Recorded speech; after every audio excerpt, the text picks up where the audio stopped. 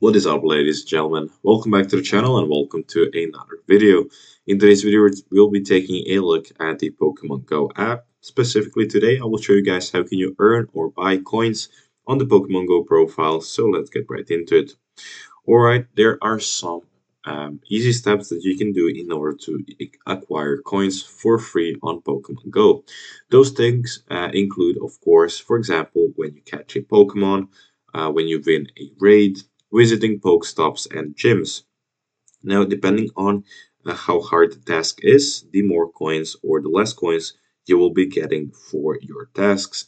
So let's say once you are in battles in a gym and you win a battle, that way you can earn coins for your battles. You earn a bonus with up to 10 Pokemon assigned to a gym, which is basically a total of 100 gold or 5,000 Stardust daily.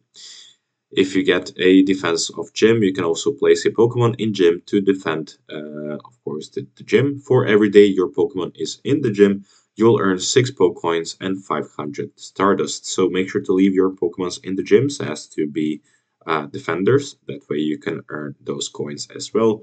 Of course, once you assign your Pokemon to a gym, it will stay there. Make sure to go about it at least a couple of days to earn some extra coins.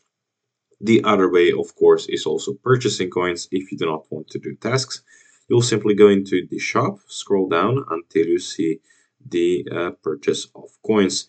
Pokecoins are priced as of now at this rate. So 100 Pokecoins is $1, 14,500 is $120.